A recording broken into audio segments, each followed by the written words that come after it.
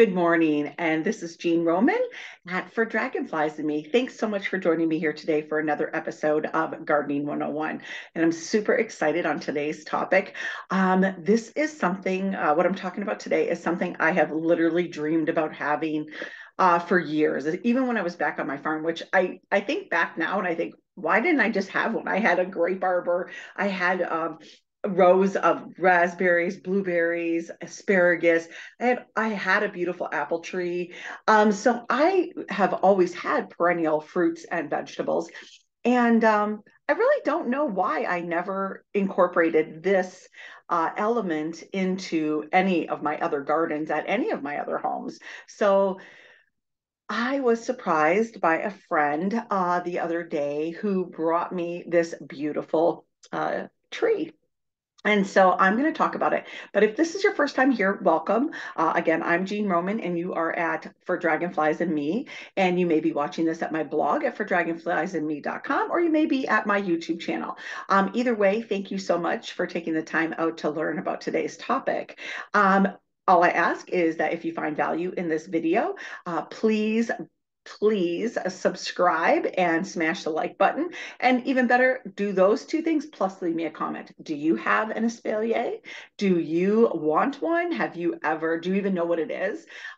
So today's topic, I am going to discuss that. But as I always do with my Gardening 101 videos, I create beautiful PowerPoints with pictures, and then I read what I've written, and then I go into other detail and I talk and we engage. So I am going to go ahead and share my screen now and pull up my PowerPoint and open it into a slideshow. And there we are. Welcome to For Dragonflies and Me and for tips and tricks for the home and garden. And today's a garden. I also do a lot of videos here for cooking. I'm really busy in the garden right now. So I was just thinking, I was like, I have not done a recipe in like a minute. The last couple of recipes I did was my homemade strawberry freezer jam and then my homemade strawberry rhubarb jam.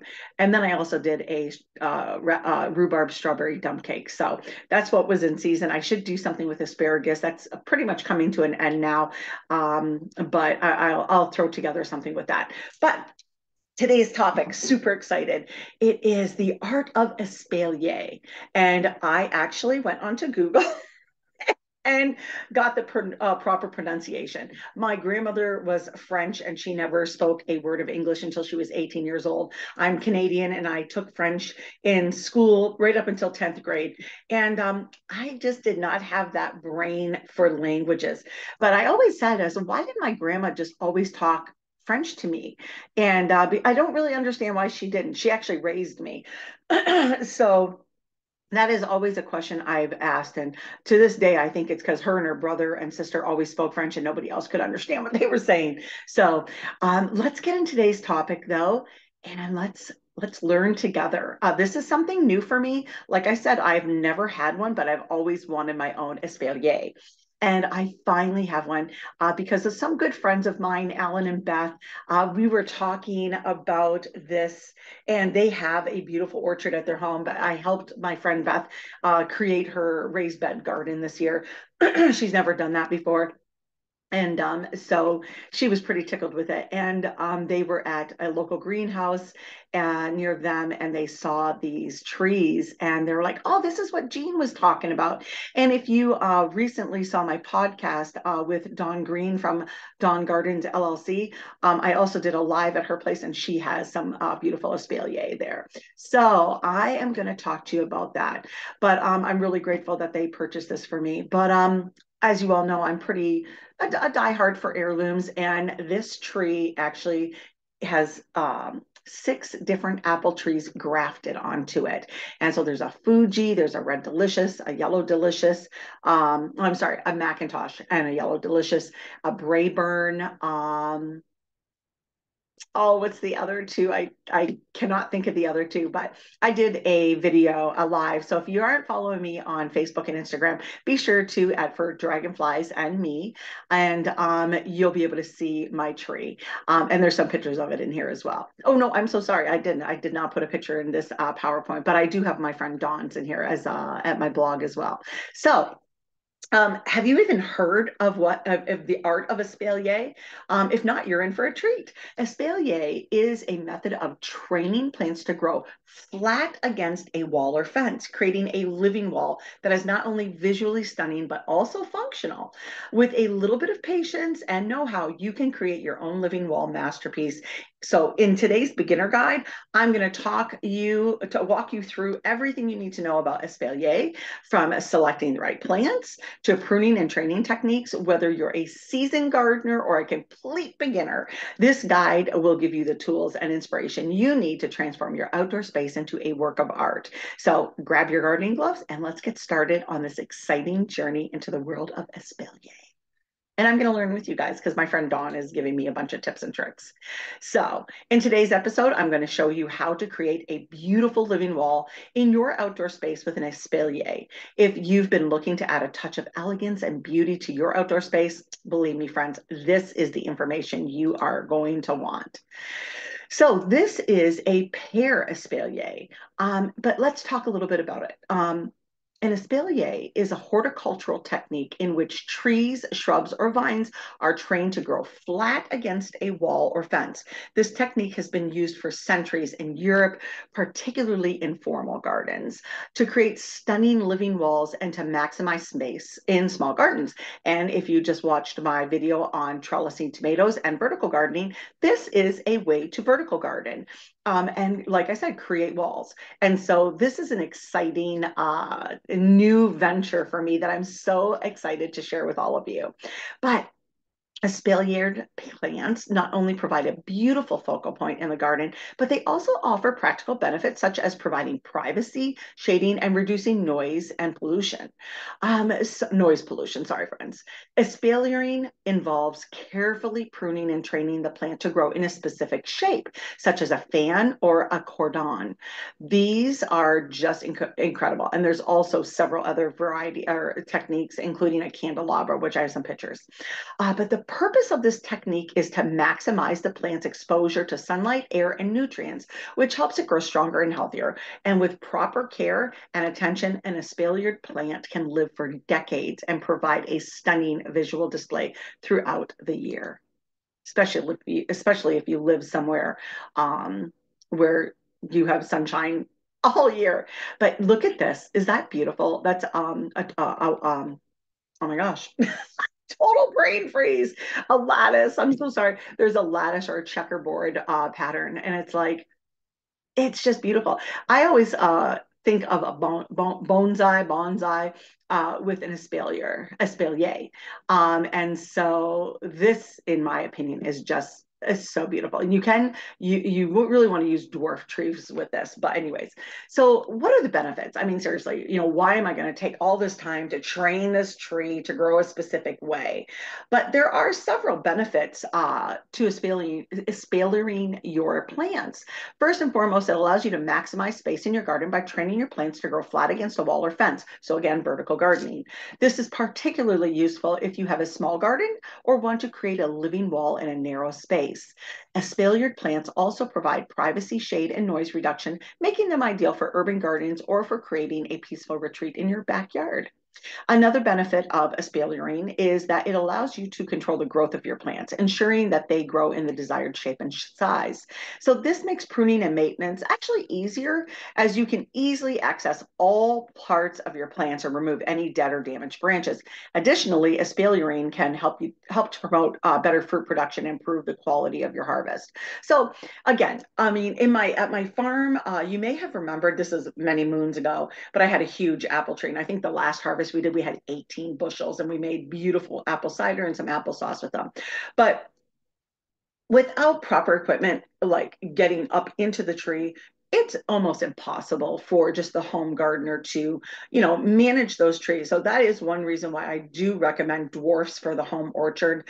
Those are, you can get heirloom dwarf trees. Um, of course, you have to decide on what you want to do and what kind of trees you want.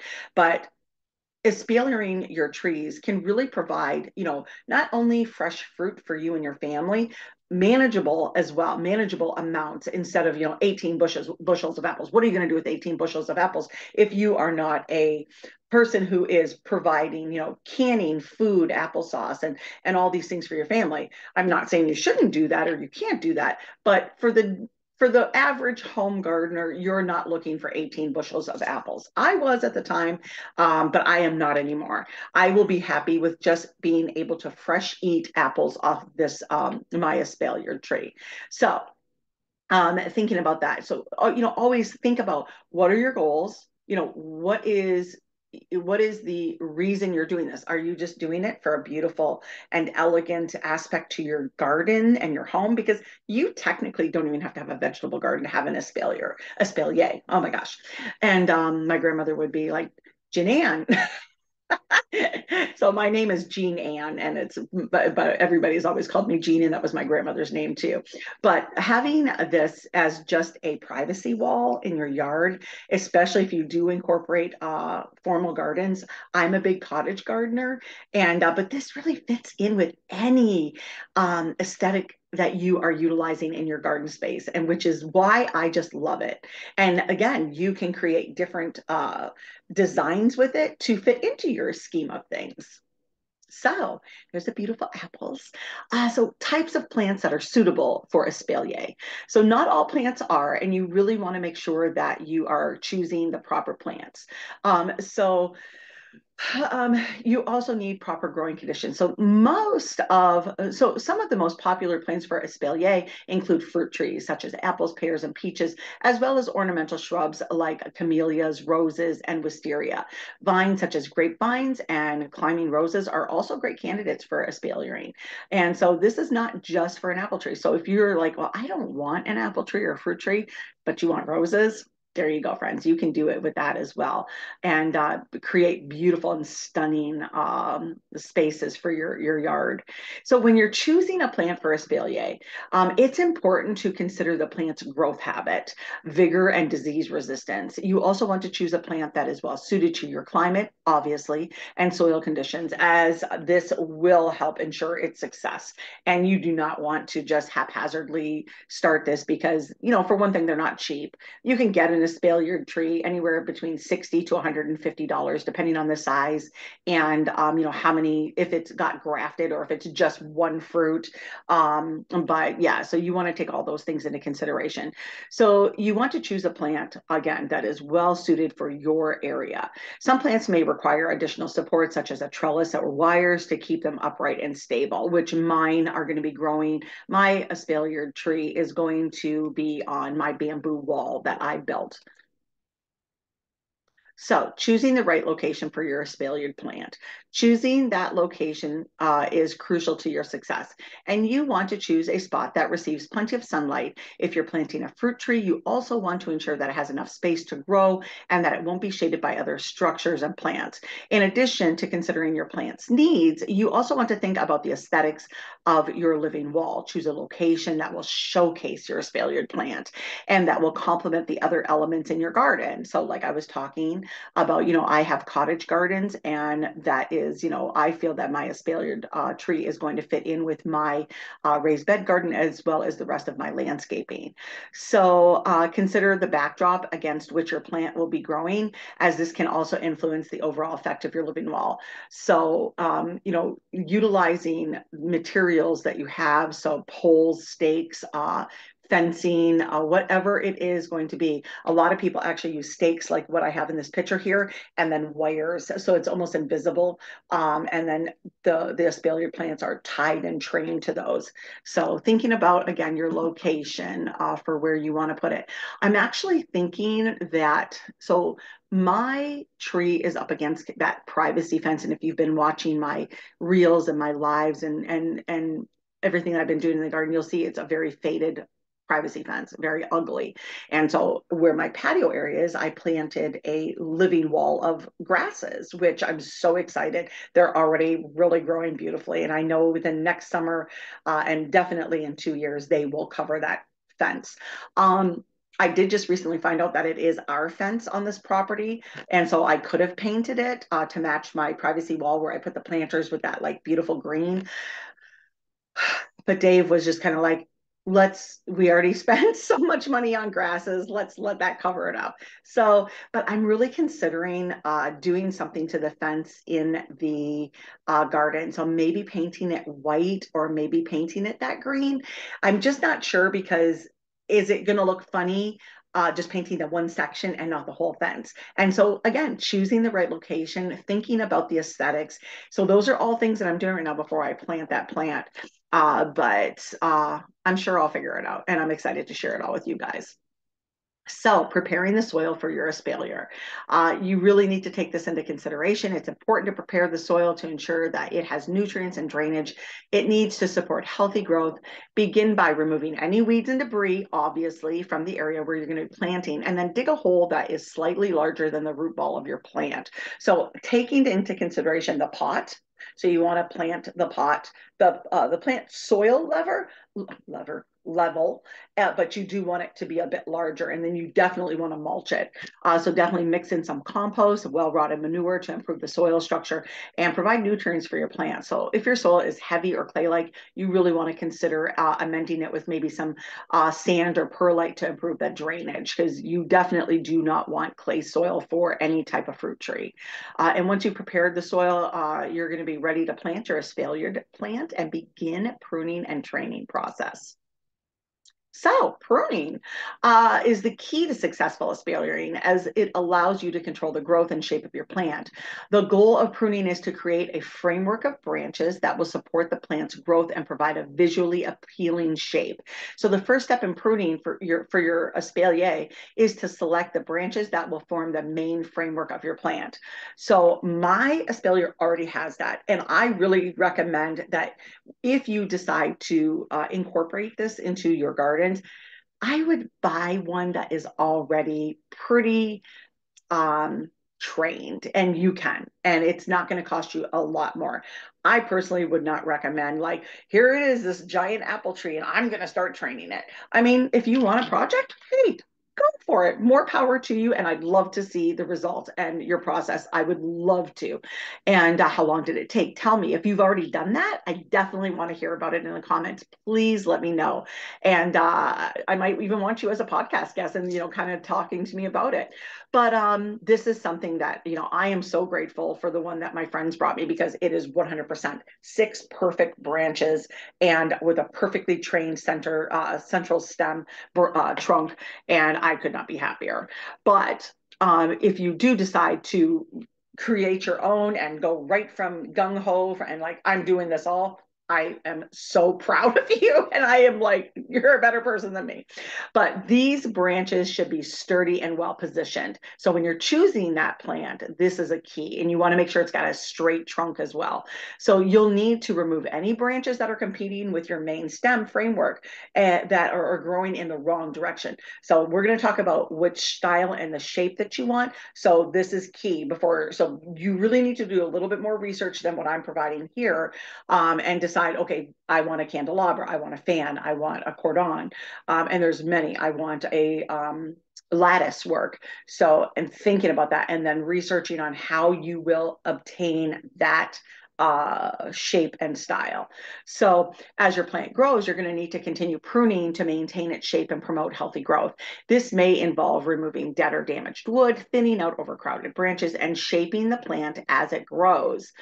So without proper pruning, your espalier tree plant will grow into a stunning living wall that will provide beauty and function to your outdoor space for years and years and years.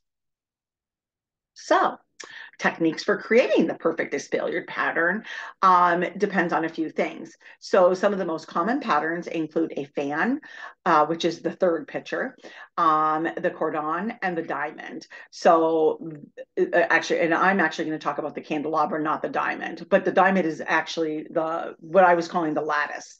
So the pattern you choose will depend on the type of plant you're growing, as well as your personal preferences and the space you have available. So there's a candelabra. I mean, seriously, is that like beautiful and stunning? And so thinking now, as you know, I was talking a little bit ago, um, look at the branches. That is an older tree too, because if you look at that trunk is older.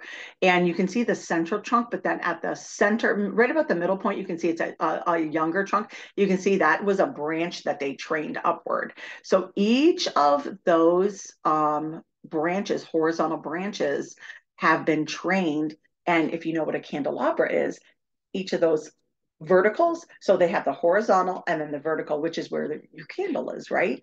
And it's just magnificent. I mean, think about that coming into your yard, especially if you have the right space. But don't be dismayed if you think, oh, I don't have some massive grand brick wall like that. It's okay. You can actually have this growing up the side of your house if you have a brick house. 100%. I've seen that and it's beautiful. So use your imagination, right? I always talk to you about, it is whatever you want to do is limited primarily by your own creativity. And yes, I know funds and financial, and that is all obviously a factor in it as well. But even if you buy a baby apple tree, you can do it. It's like there are ways. There's bartering, there's plant swaps where you can go on your next door app, Facebook marketplace. There's all different ways people barter. Somebody might have something that's like, well, you know what, if you do this for me, then you can do this or you can have this. So again, imagination, creativity, think outside the box. That I'm huge for thinking outside the box. So the three that we're going to talk about here is the fan pattern involves training the branches to grow out from the main stem in a fan shape. I'm going to show you guys a picture. This is the simplest and easiest pattern to create and is ideal for beginners. So if you want to try it out, do that one. This is the candelabra. So this pattern involves training the branches to grow up and then out from the main stem, creating a shape that resembles a candelabra. This pattern requires a bit more skill and patience than the fan pattern, but it can be very rewarding and as long as you're patient. The horizontal cordon pattern involves training the branches to grow out from the main stem in a horizontal line. This pattern is more complex than the fan pattern, but can be used to create a very neat and tiny espalier. That is actually what my espalier plant is. I could get it to go up like this, though, in the candelabra. And if I was going to be in this home longer than I am, I think I would. We'll see. So there's a fan. This is a fan tape. And you can see here, this is up against a house. You can see the slats. It's a wood house. And so they actually put some hog panel on the back and they're training it up like that. So again, there's different ways. And believe me, if you live up north in the country, in a rural area, there are auctions all the time and you can find hog panel. It's pretty inexpensive if you go to like a Tractor Supply or one of a store similar to that, like a farm and supply store. A hog panel isn't crazy expensive, and you would just need one to start, and then as you determine the size of it. So that is a pretty inexpensive way. And if you're depending on the color of your house, it kind of blends into, and then that tree will cover it up a lot as well. So, but caring for your espaliered plant is key also for success. So you really want to make sure that you are thinking about all of its needs. And this includes watering it regularly, fertilizing it when necessary, and protecting it from pests and diseases. To water your espalier plant, make sure that the soil is moist but not waterlogged. So like I said, you don't want a clay soil. Water deeply once a week or more often if the weather is really hot and dry. And especially the first year you are planting it, you want those roots to get really established so that it will be able to be hardy hardy. And if you have a hard winter, you definitely want to mulch it. To fertilize your espalier plant, use a balanced fertilizer such as a 10-10-10 formula once a month during the growing season. And this will provide your plant with the nutrients it needs to grow and produce fruit or flowers. So to protect your espalier plant from pests and diseases, keep a close eye on it and take action at the first sign of any trouble, which is what I tell you guys, even with your utilizing organic methods. Preventative maintenance is the best medicine to protect anything, your flowers, your vegetables, your trees, and whatnot. So this may involve using organic pest control methods such as insecticidal soaps or neem oil, or removing affected branches and leaves. One thing that a lot of orchards that care for their trees organically, they use an organic clay, and it's kind of like a spray that they spray on their trees. And you can also use some netting as well to protect it from birds. But you really want this to be beautiful, so you don't want to put nettings on it. So this is, you can see, using carefully just some garden twine. They are just training that branch along a bamboo pole, similar to what I'm going to be doing.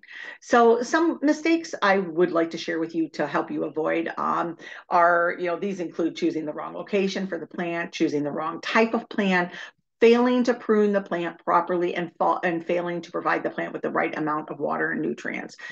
Just like people, you got to feed it and water it and provide it. You can't stick somebody out in the sun and not give it any food and water. Well, a plant is the same thing. So to avoid these mistakes, make sure that you choose a suitable location for your plant, which we talked about. Choose a plant that is well suited to espaliering, which we also talked about. Learn the basics of pruning, which is simple. You can find that anywhere on Google or find a book.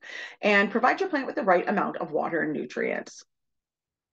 So creating your own espalier is a great way to grow plants vertically and make the most of your garden space. So by choosing the right plants, preparing the soil, pruning the branches carefully, and providing your plant with the right care, you can create a beautiful and productive garden that is sure to impress. With a little bit of patience and practice, anyone can become an expert at espaliering and enjoy the many benefits of this technique.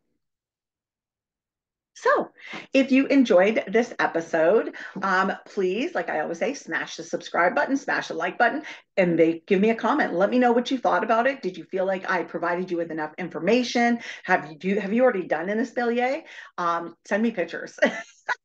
You can email me. You can find my email at my blog at fordragonfliesandme.com. So to see more episodes like this, definitely visit me at my blog and here at my YouTube video.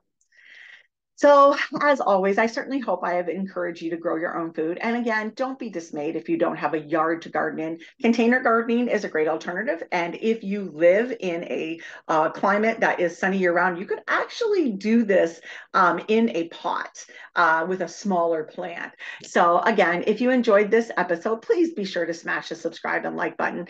And follow me on Instagram and Facebook. I have daily reels and do lives and walk you through my garden and share what I'm doing. And I love to do that. I love to hear from you. I love communication with all of you. So one more time, smash that subscribe button, smash that like button, and leave me a comment. So thanks so much for joining me here today. And be sure to check out my blog for Dragonflies and Me. I have a podcast that I talk to incredible people and my social media platforms. But now I'm going to stop sharing. So again, I really appreciate you all taking the time to be here and sharing your time with me. And I always want to provide great content for you. So as I always say, I'm going to sign off now. And I would love for you to remember to eat fresh, shop local, and have a happy day, friends. Take care, and I'll see you in the garden or the kitchen.